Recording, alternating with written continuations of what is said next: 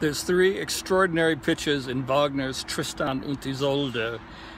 In the second act, when King Mark sings his monologue, the pitches are A down a minor 7 to B, and then up a minor 9th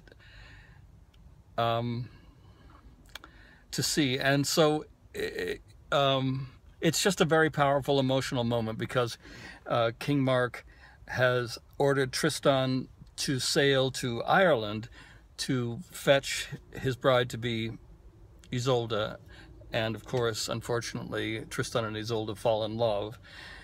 When King Mark finds out about this, his monologue begins, "Mir dies." He's saying, to me, this betrayal you are giving me. And so Wagner he wrote the words, he wrote the text, and he sets it to this incredible dissonance, this emotional outpouring that's just wrenching, and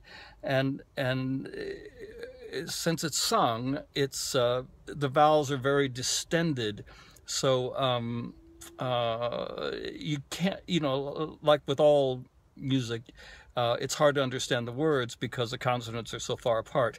But it's especially true in this very, very, very slow aria of pain, and he sings "Mir dies," and it's really even slower than that. And you can sense, even without the orchestration, without the accompaniment, the pain of it all. And it's such an unusual interval of minor 9th upwards in music of that time, and it's just one of those tiny moments in Wagner that always just sort of hits me like a sledgehammer.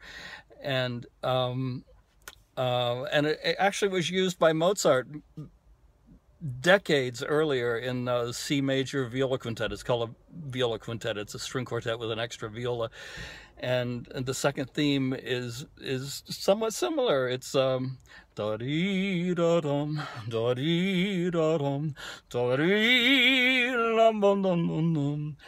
And that's also just totally unprecedented for the time, and especially for Mozart. Mozart rarely wrote anguished music, and that's just a moment in late Mozart where it happened. This is also in text similar to Puccini's Vici d'arte in Tosca, where Tosca sings Vici d'arte, vici d'amore, non feci mai male ad anima viva, which means I live for art, I live for love, and I never did harm to a single soul. And she's saying, and this is how you repay me, God? And you just have to, if you could only have 1/100th of the joy I feel from this kind of music, you would know that you have to not get through this life without experiencing these pieces. Not just experiencing them, but really getting them, spending enough time with it that it just speaks to you deeply.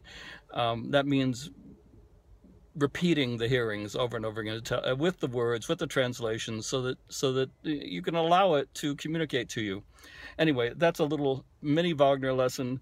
It's the sort of thing that consumes my thought constantly that I never talk about, but I decided, since I'm taking a driving trip today, just to stop at a roadside place and share this.